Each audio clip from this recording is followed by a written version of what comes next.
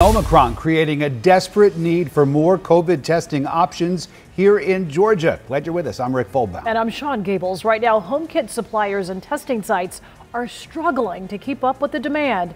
And here you can see why. The Omicron variant spreading to every corner of the state, putting all of Metro Atlanta in the red zone. Brand new data out tonight shows this surge is not slowing down. More than 17,000 new cases just reported in the last 24 hours. And testing among our best tools to stop the spread. It's why counties are going the extra mile to meet demand for COVID-19 tests. In Clayton County today, police and fire recruits assemble at-home test kits. They'll be given away to residents on Thursday. And a similar effort is underway in Cobb County. That's where Sierra Cummings is live for us tonight. In Sierra, the county making plans for massive distribution events. Yeah, they are a bit of an optimistic outlook here. There are still challenges when it comes to testing access, but some places like Cobb County, they're not seeing nearly as much as a backup as a few weeks ago. And that's in part because they're opening mega sites like this one and ramping up efforts to get kits right to your front door.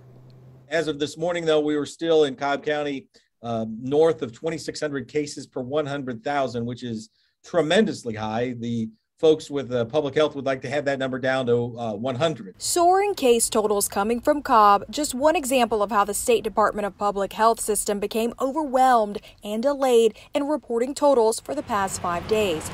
Rapid kits remain in limited supply in Georgia, while there's no shortage of criticism at the Capitol. Federal leaders face pressure in a Tuesday COVID congressional hearing. It is a very wily virus. It has fooled everybody all the time.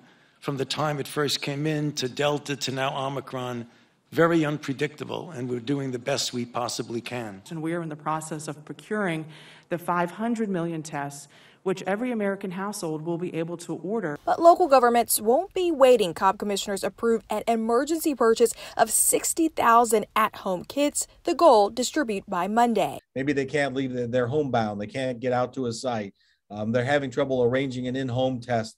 And everything. And that's who we'd like to get these test kits to. And they're not alone. Similar plans Thursday in Clayton to hand out free rapid tests at these 3 locations. The metro area's following DeKalb's successful initiative efforts to fill in gaps officials believe should not exist at this point in the pandemic.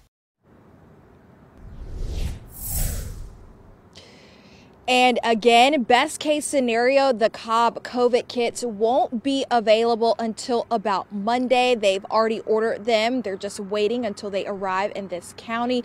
Meanwhile, this site, Jim Miller Park, it's reopened a mega location and they've extended their hours daily to 6 o'clock.